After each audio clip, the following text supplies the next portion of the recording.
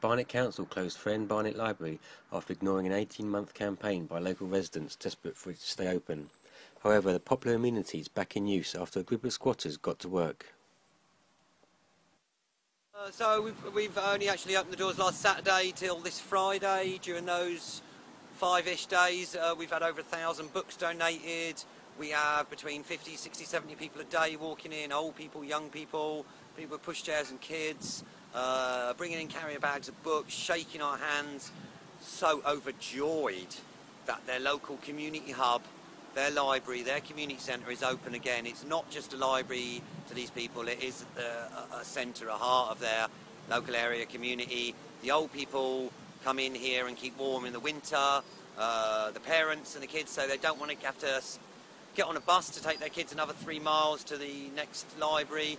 The council, basically due to the cuts, are trying to close down two libraries and squeeze them into a room up at the Arts Depot. None of the locals want that, they want this library. As part of the austerity law, which is actually, you know, we're not in a recession, we're a robbery, you know, we're paying for the bankers' crisis. Why don't they actually put some of these bankers on trial, confiscate some of their money, and we can have some public services, just like they've done in Iceland. You know? It's fantastic, it needs to be reopened. It's the only local library for Friern Barnet. They're saying to go to, I think, the one near Muswell Hill, but it's too far for residents, especially like elderly people. They want to walk to the library, they don't want to catch a bus. So why is it the council closing it down if it's so wanted by the... They just want to sell the land and make money.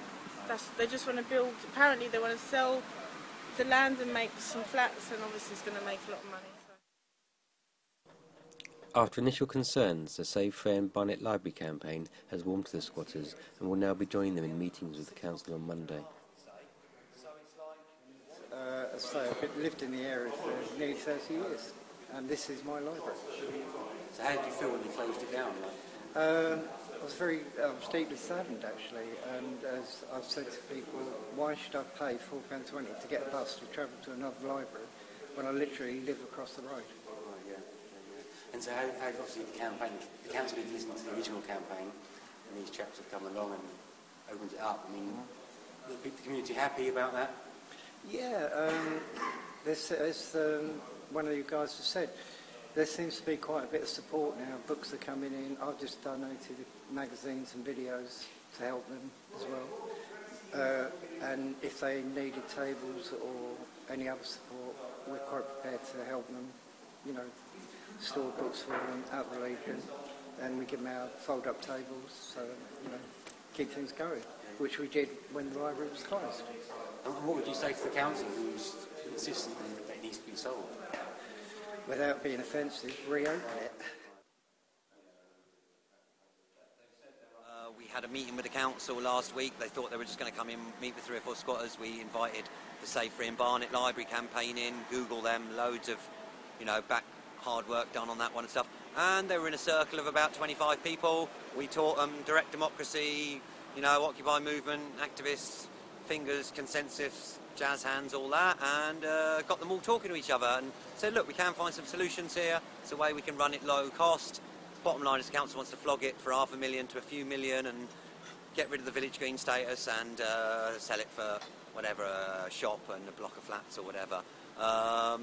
But it's definitely changed people's opinions majorly. One of the beautiful things on the radio the other day, a woman or an elderly man turned around and said, well, it seems like the squatters seem to care for people more than the government does. Which is a brilliant line. And then one of our lot said, well, that's not hard, is there anymore? There's 420,000 empty commercial buildings out there. Squatting is still legal in non-residential and commercial buildings. So that means schools, hospitals, libraries, shops, factories, community centres, mills. There's still a lot out there. Keep squatting.